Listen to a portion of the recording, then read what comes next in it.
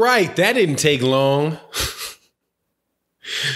Eddie Hearn sues Andy Ruiz and his promoter for we don't know what, because it is sealed. But the records are out there.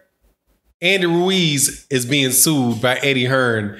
And I'm laughing, dog, because I swear these dudes keep reporting this news. And I just said I will believe it when I see it. And this happens. Let's talk about that in this video.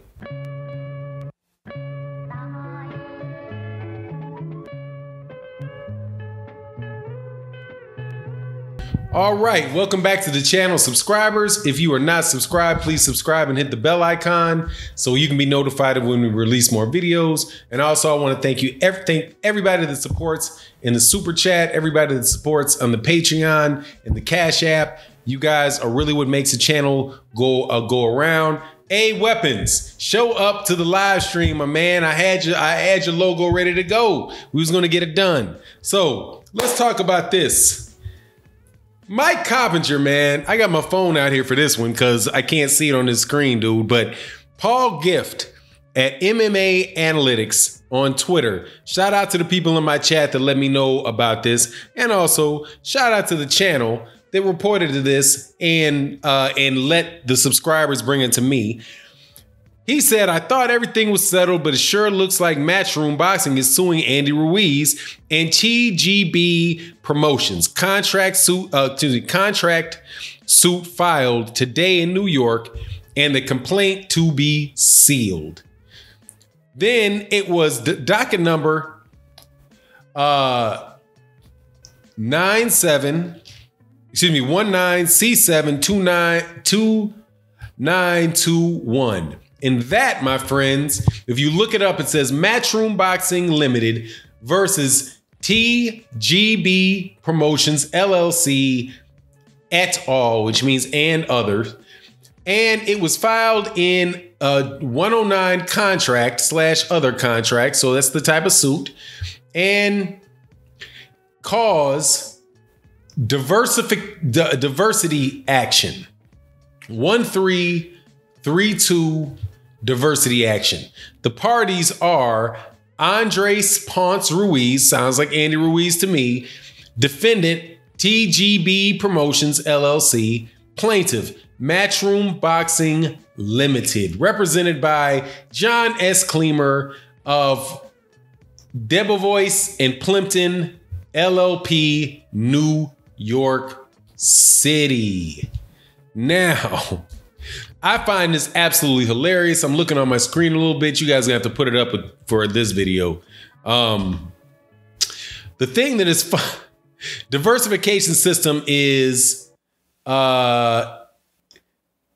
diversity of citizenship, amount in controversy, costs. I guess I could look a little bit more into what that means, but whatever the case is, Eddie Hearn is suing Andy Ruiz.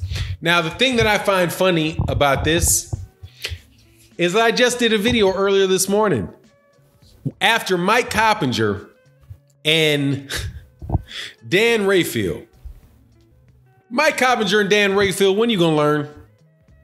When are you gonna learn about reporting sources of Eddie Hearn doing something that makes sense?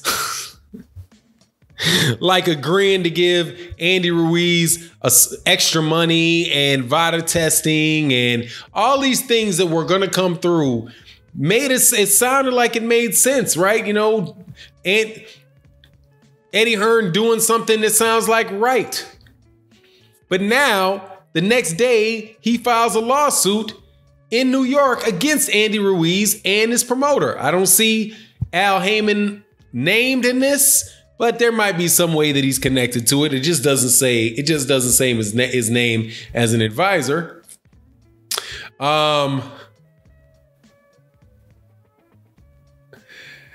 Yeah, man. It doesn't look like the fight's popping off in Saudi Arabia. Anthony, they said that they were waiting the reports. Oh my God, man. Can I call them reports? Man, what are you guys doing, man? I said in my video, I'll believe it when I see it. because this doesn't make sense for Eddie Hearn to do something that sounds too much like right. The dude is going to try to shove down the throat of Andy Ruiz, shove this fight down the throat of Andy Ruiz. And he thinks he's going to be able to force a U.S. citizen to go over to Saudi Arabia to fight. Now, maybe it's this dude's pride. I don't know what it is, but when he was seen real ticked off yesterday, this being Eddie Hearn was real ticked off yesterday when he was talking about how Bob Arum said, in response to Bob Arum saying that Andy Ruiz had him by the testicles, he said that it's rubbish that the United States says you can't go to Saudi Arabia.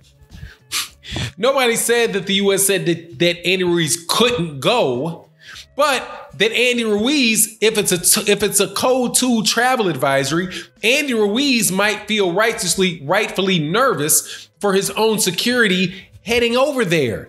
And what U.S. court is going to enforce that? But hey, don't listen to the Harvard-educated attorney who's had experience in boxing for the last 50 years. Listen to Eddie Hearn. Man, I'm actually kind of happy about this. And the reason why I'm happy is I'm happy for two reasons. One, I don't want to see the fight in Saudi Arabia where there's no women. You can't sip on nothing. You're going to show up there and you're going to go to the church, and Saudi Arabia, from what I can see, is a gigantic church. Why somebody want to go see a fight there, man? So I don't want the fight to go there. I'd rather have the fight be in New York just in case I want to go see Anthony Joshua get knocked down 4 times and quit again. I'm really mad that I missed it the first time. And I'm mad about it for the first time that I missed it the first time because of actions like this from Eddie Hearn. Dude, Eddie Hearn has got to be one of the most bullheaded, arrogant dudes that I've seen in the sport of boxing. But I'm also laughing because Mike Coppinger and Dan Rayfield keep running with these leads and have been wrong. Mike Coppinger specifically has been wrong every step of the way. Every step of the way. And I don't think he's going to stop. I think he's going to be just like Eddie Hearn and keep on running with it. Andy Ruiz has no business going to Saudi Arabia for a boxing match. They don't have a boxing commission. There is no way for them to feel safe about whether or not Anthony Joshua is going to be entering the ring under the influence of performance-enhancing drugs. The selection of the referees and the judges, they're going to be funny. All of those things that they said that Eddie Hearn agreed to just doesn't sound like something Eddie Hearn would agree to. Eddie Hearn is going to agree to a referee that has, what do they say, 40 championship fight experience. Eddie Hearn's going to agree to that. Eddie Hearn wants somebody that's going to give Anthony Joshua every benefit of the doubt. Also, he's going to agree to the extra expense of VADA testing when this might be a cash out fight for Anthony Joshua. None of it made sense, man. None of it made sense, but we'll see what happens. We'll see what happens. I don't like this fight in Saudi Arabia for Andy Ruiz. I don't like the fight in Saudi Arabia for Anthony Joshua. The truth of the matter is, dude, that Anthony Joshua shouldn't even be taking this fight. Anthony Joshua would be smarter going the route that Lennox Lewis took after he lost to Oliver McCall. You fight a couple other guys that have that are good fighters that allow you to get your confidence back. You do it somewhere that you feel very comfortable. You feel very comfortable. You get your confidence back. Then you go back and you get the belts back and try to do it the way that Lennox Lewis did it.